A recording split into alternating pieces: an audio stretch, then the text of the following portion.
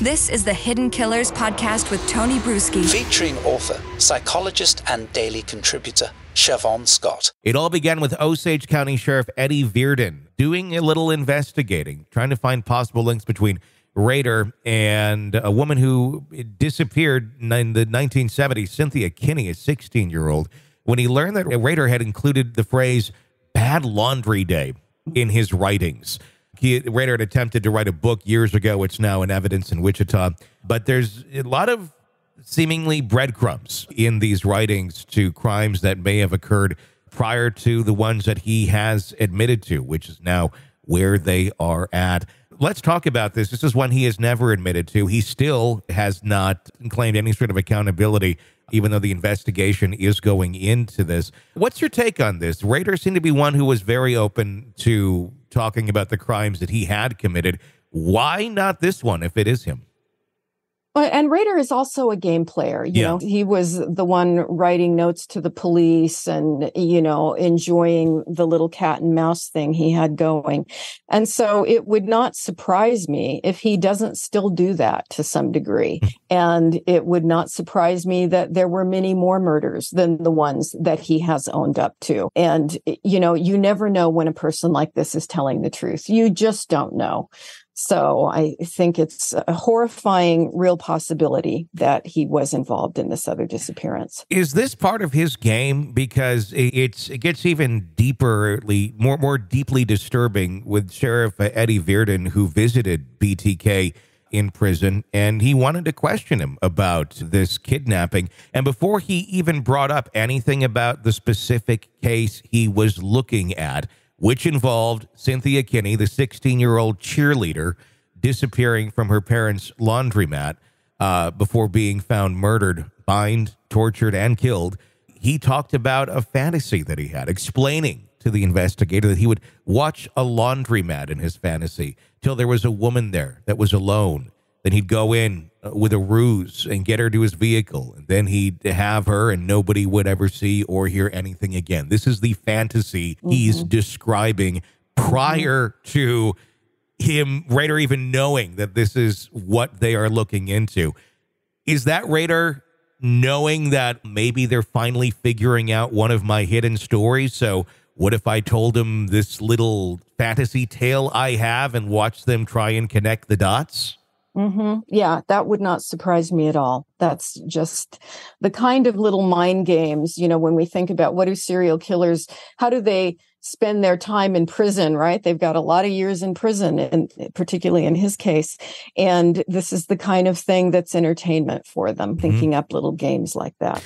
And he's a 78-year-old man. His daughter, Carrie, has said that he's getting old. He's a shell of what he used to be. He's frail, probably some senile things going on in that. How does that affect, especially the aging process and just deteriorating over time? How do we see that affect serial killers and people that have these sort of minds in terms of revealing any of their past crimes? Does that ever happen? Or do some of those things just, slowly fade away with them, never to be heard of again? That is something I don't believe I have ever seen any research on. Dementia in the serial killer. Wouldn't that be an interesting study? Yeah. Do they age differently? Do they disclose more? We certainly have not seen that happening yet. I'm just thinking about the Golden State Killer, who's also up there in age and was just recently incarcerated.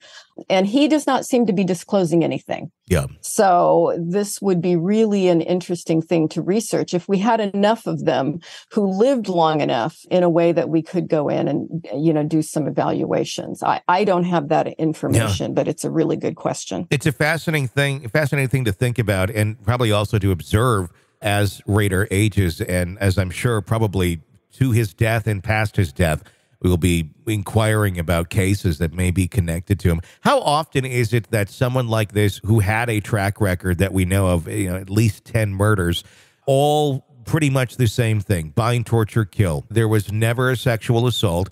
He did admit that, he got sexually aroused by this and did pleasure himself at the scene of the crimes, but he never raped anyone. Out of character, and how likely is it that Rader would be connected to, or would be the culprit in another one that he is connected to at this moment in time, or suspected of, 22-year-old Shauna Beth Garber, whose body was discovered in 1990. Autopsy revealed that she had been raped, strangled, and restrained with bindings about 2 months before her body was found in McDonald County, Missouri. So some of the signs of BTK, the bind, the torturing, the raping, not part of his MO. Is that likely Dennis Rader murder, or, is it not? Did he decide to change something up, if you will, as horrible as it is? Exactly. I would never say never. Yeah. And we just don't have enough information. It certainly is a could be, because sometimes there's this really rigid MO that is followed basically to the letter every time. But other times it varies. Weapons may vary. The Golden State Killer used guns. Sometimes he bludgeoned people. Sometimes he murdered them. Sometimes he didn't.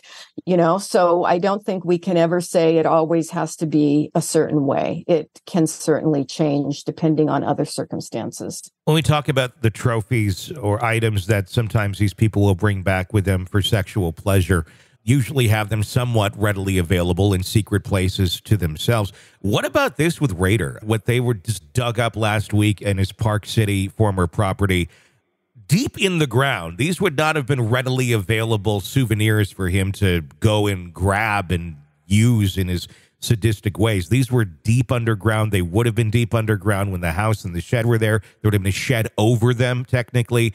So they're more like time capsules, if you will, that he was storing down. What is that? If those are things he's not able to readily dig up and use for his own sadistic fantasies, why the time capsules?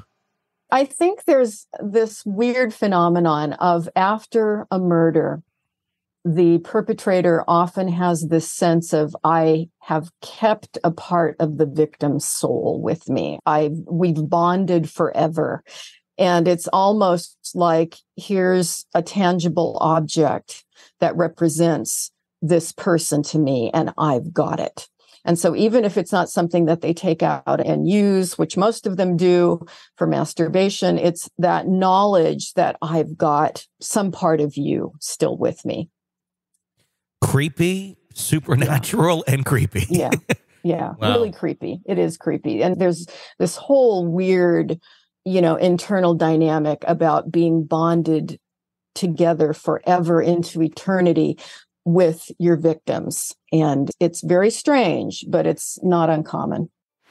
You're locked into the Hidden Killers podcast. Want more? Start binging on all of our true crime podcasts right now through Apple Podcasts, and get an ad-free experience when you sign up to be a True Crime Today Premium Plus member, exclusively on Apple Podcasts. More of the Hidden Killers podcast, dropping soon. Press subscribe now.